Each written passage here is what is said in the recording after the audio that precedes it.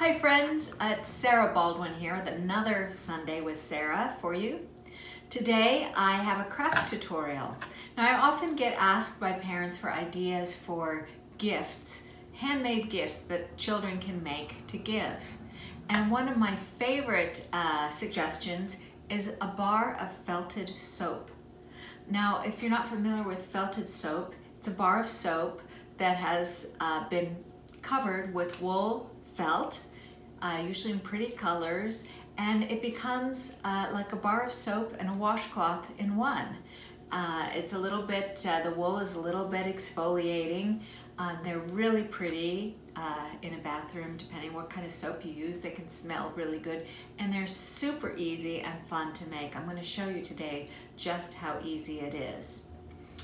Now, we sell a kit at Bella Luna Toys, a felted soap bar kit. Makes it very easy because it's got everything you need in it and instructions. Sometimes this can be helpful to make the first one, and then all you need going forward is a bar of soap. I like ivory soap for this purpose, but you can use really any bar of soap in any shape.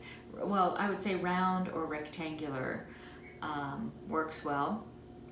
And some wool fleece, batting or roving. Let's get started. So let's open our kit. See what we have inside. You've got your dyed wool fleece in rainbow colors. Now this is more than enough wool for one bar of soap. This will give you enough wool to make several bars of soap, but it comes with one bar of soap and your instructions.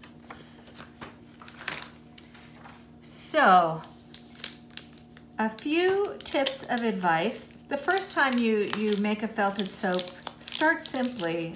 Just start with one or two colors. As you get the hang of it, you can get fancier later on with stripes or patterns. I found it helps to just wet the bar of soap first. And this is most important. Find some long pieces of fleece, and you're going to tease them out very thin. So when you put the wool fleece on your soap, you want it to be thin and tight, close to the soap.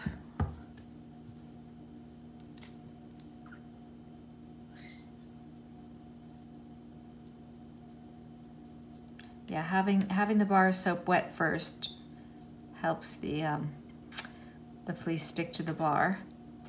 And then I try to, if I do one layer lengthwise, I try to do the other crosswise, both to cover the whole bar, and also it helps the felting process to have the interlocking fibers.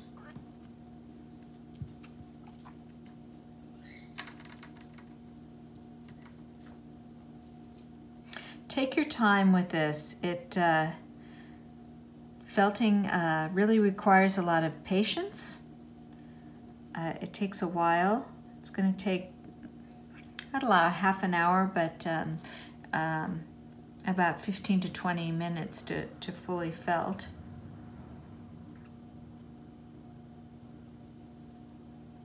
And try to get long pieces that wrap around the soap as much as possible.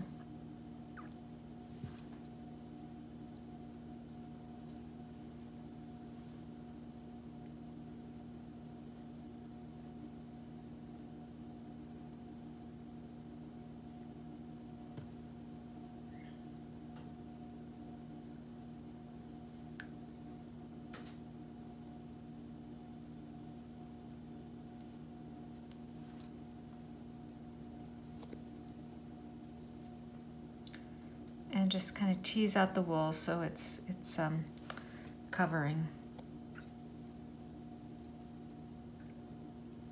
all all the parts of the bar of soap.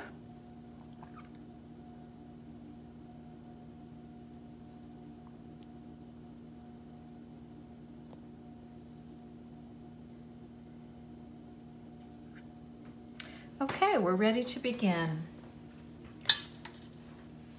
I'm going to start by just dripping. I've got hot water in this bowl. That's the only other thing you need besides the wool and the bar of soap. Just going to drip water on until the wool is all wet. We're going to start very gently. Now, the directions on the kit said that this kit is good for ages 7 and up, and I believe that's true. A child 7 or older can probably do this whole process by themselves, but I have done this activity with children as young as 3 and 4, helping them make gifts. But I start this process for them, where when you start, you have to work very carefully and gently. And as you continue, the wool starts to felt. It becomes thicker and tougher, and then you can really start rubbing more vigorously. And that's the point when I would give it to a younger child. And it's a really great sensory activity for them to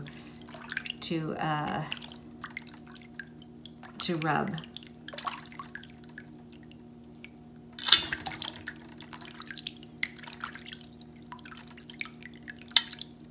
All right, and now the wool is completely wet. Now when I start, I'm going to pat really, really gently, adding a little more water when I need to, and I'm going to pat evenly on each side to keep the rectangle shape.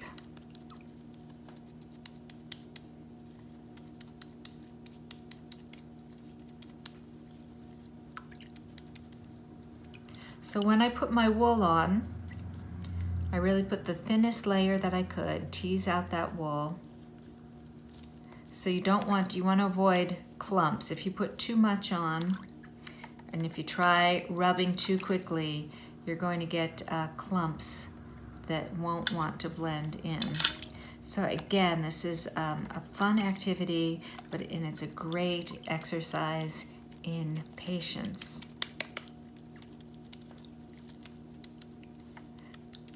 So I'm going to rub like so, I'll probably just take a couple of minutes. Just patting gently on all sides until I'm ready to rub more vigorously. So I'm going to do that for a couple minutes and I'll be back with you and show you the next step. So here I am. I've been rubbing this gently for a few minutes now, 5 or 10 minutes.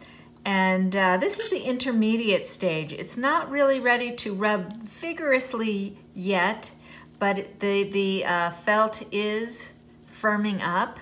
And this might be the point when you could give it to a younger child, say a 4 or 5 year old. And instead of patting it like I did in the beginning, I can give it a little circular motion. This helps all those fibers interlock, which is what makes felt. And don't forget to keep it wet. Keep dripping water on it as you work. But it's coming along. I'm going to keep rubbing for a few minutes and I'll be back with you to show you the final stage. Okay, so I have been rubbing again for a few more minutes, and this is the point. It's getting really tight around the bar of soap, and this is the point where you can really rub vigorously, and this is what's great for children. Such a great sensory experience, the soap and the wool and the warm water.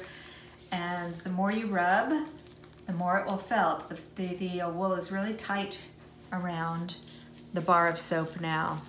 And the nice thing is, once the soap is finished and you start using it as soap, it's going to continue to felt with use. So I'm just going to bring it over to my sink to rinse off some of the soap bubbles, and you can see the finished product. Now I've been rubbing in warm water, it also helps the felting process when you shock the wool and you change temperature suddenly. So I am using cold water now to rinse it as a final step.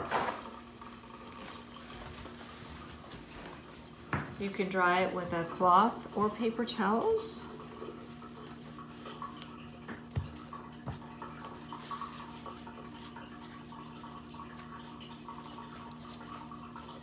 And then I would just leave it in a drying rack overnight to dry. But there's your finished product. It's beautiful and it's useful, makes a lovely gift. You could just tie a ribbon around it to give it without even gift wrapping it. So I hope that gives you an idea. It does require patience, it does require some time, but it is super simple and really fun to do. So happy soap making. I'll see you next time. Bye-bye. Thanks for watching. I hope you enjoyed this video. If you'd like to see more Sunday with Sarah videos, be sure to subscribe to the Sunday with Sarah YouTube channel and click the little notification bell to be notified every time we publish a new video. As always, I really appreciate hearing from you. Leave a comment below the video, or you can email me at sundaywithsarah@bellalunatoys.com, and I love hearing your questions and answering them, and maybe I'll answer yours on a future video. See you next Sunday.